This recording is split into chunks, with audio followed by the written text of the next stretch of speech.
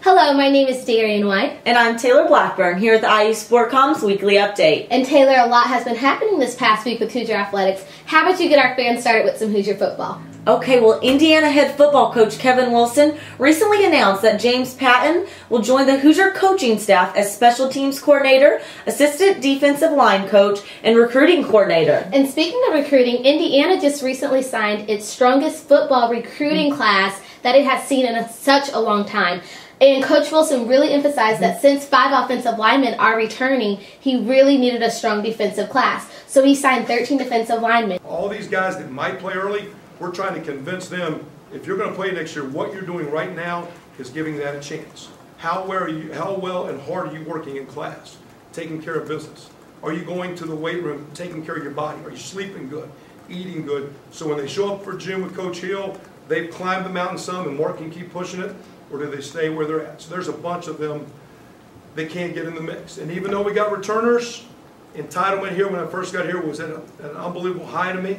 There's nothing entitled. You earn your spot. 2012 bronze medalist Derek Druten currently holds the lead in the country after jumping 7.25 feet in high jump this past weekend at the Hoosier Hills Invitational. Not only did he set the record for the Gladstein Fieldhouse, but most importantly, he jumped from 6th to 4th place in the world.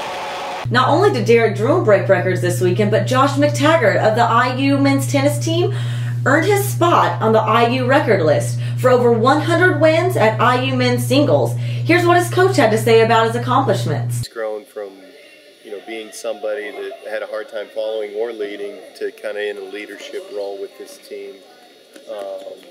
Comes out and really gets some of the guys that aren't sure what they're supposed to be doing, gets them in line, and he stepped up as somebody that I think the guys look up to.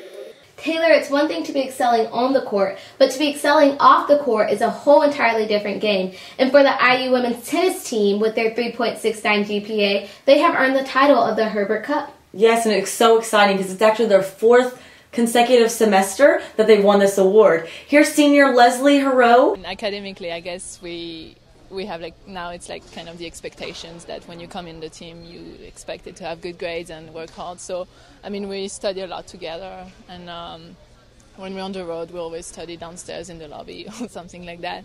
And then on the court, it's tennis, it's fun. It used to be for us, it used to be like an individual sport, because when you play high school it's just individual and everything, but now it's really a team thing, and we try to cheer everyone up. And March Madness came early this past week for our Indiana men's basketball team and a few other teams around this country. Yes, actually 3 out of the top 5 teams losing. Indiana to Illinois, Michigan to Wisconsin, and Kansas to Oklahoma. But our Indiana men's basketball team still remain dominant as number 1, and right behind them is Duke, number 3 is Miami, number 4 is Michigan, and number 5 is Gonzaga. Well, that does it for this week's update. We hope to see you back next week. I'm Taylor Blackburn. And I am Darian White. IUSportCom.